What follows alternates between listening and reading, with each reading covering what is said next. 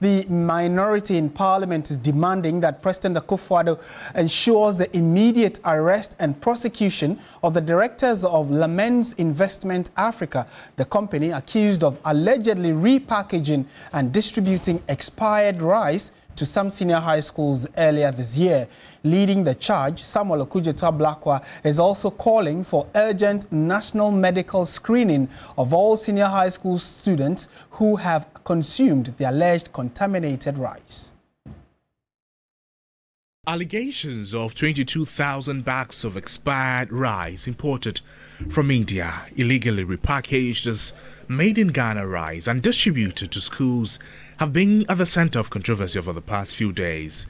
The NDC caucus in Parliament have described the recent happenings as a criminal conspiracy of state institutions to endanger the lives of students in senior high schools. Devious criminal conspiracy and the complicity of state institutions to endanger the lives of thousands of helpless teenagers in senior high school, entrusted under their care by callously rebagging over 22,050 kg of expired and contaminated Moshosho rice from India and distributing same to our schools. Headmasters have complained about receiving rice without expiry dates. And they tell us that when they raised concerns, they were threatened. And so regrettably, they had to keep mute and just accept the rice like that. The minority in Parliament is demanding swift action against those behind the distribution of the alleged expired rice. Led by Samuel Okudzeto-Ablakwa, they are calling for arrests, prosecutions, investigations, and a national health screening for affected students. There is the need for an urgent national medical screening exercise. President Akufo-Addo and Vice President Bawumia cannot remain silent on this grave matter. Punish culprits who are largely their appointees. The NDC caucus also demands the immediate arrest and prosecution of the directors of Lamens Investment Africa Limited.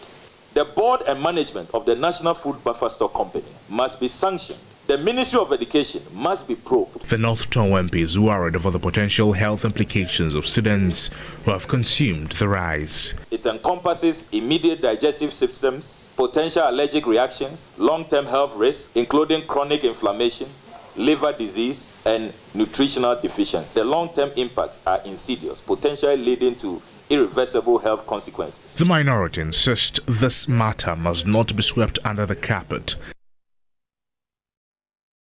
Right, so let's say on this subject, very, very interesting subject where many parents and, those who've been following have shared varied opinions on it. Let's find out what the Ministry of Education has to say following this revelation. Kwesi Kwarteng, spokesperson for the Ministry of Education. Mr. Kwarteng, good evening. Thank you for joining us on News 360. To start with, the last time we spoke to you when this issue came out, you said that the ministry had set up a team to probe the allegations. Have you been able to establish whether there is any preliminary issue to deal with, and what were those findings if you did? Very good evening to you. He has updated the public accordingly. If you recall my earlier post about 2 days ago, we stated clearly that our findings revealed that despite the comments that had been made by the Honorable Samuel Okudzeto-Ablakwa, which we welcomed in good faith, and also assured Ghanaians of making an inquiry into it, it came out that the Food and Drugs Authority, the agency responsible for making a determination as to the safety and wholesomeness of a food. Of course, in this context, the food that were to be supplied to the schools in question had apparently declared that the food that were distributed to these schools were safe and wholesome for consumption. And so that is the finding that we made. And of course, for us in the Ministry of Education, when the matter came up, we were deeply concerned. It is the more reason why we even initially And the statement that I brought earlier even indicated how serious and critical we take the matter.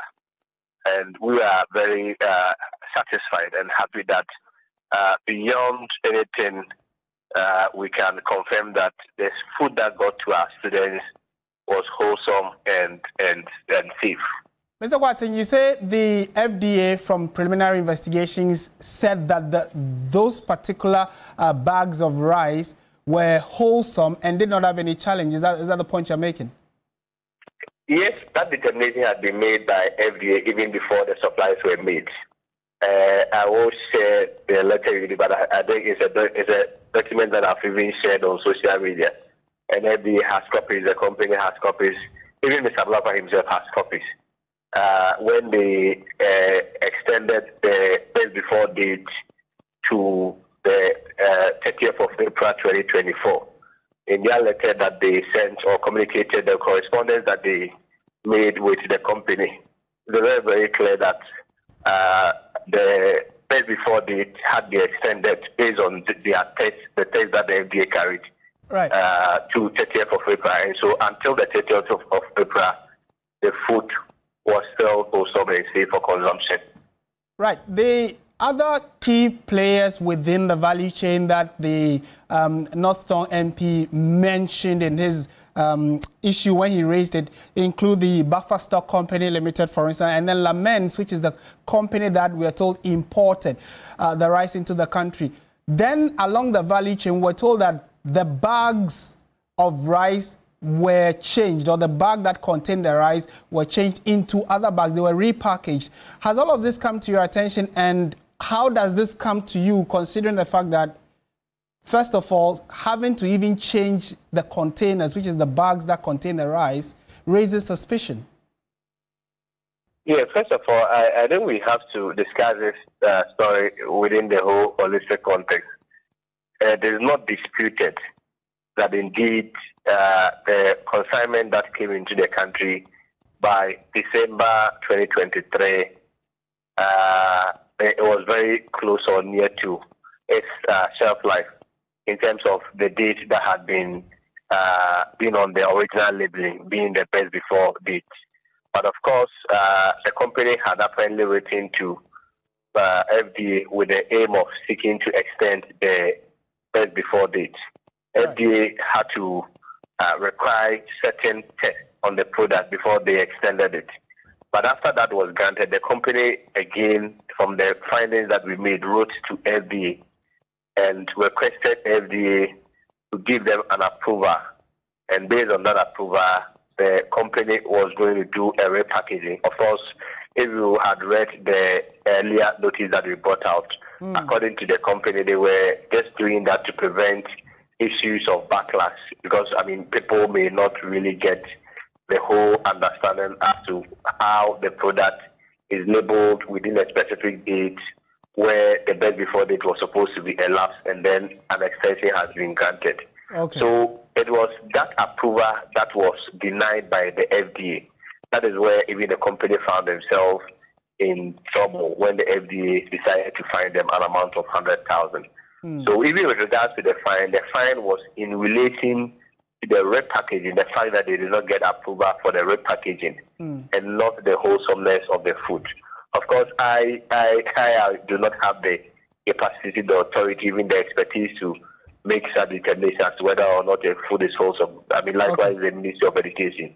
But FDA made such determination, and I'm sure, obviously, they align with their own internal protocols to be able to arrive with that conclusion. All right. So the most fundamental question is whether or not the food was wholesome and safe, and that the FDA has answered in the affirmative that yes, the food was safe.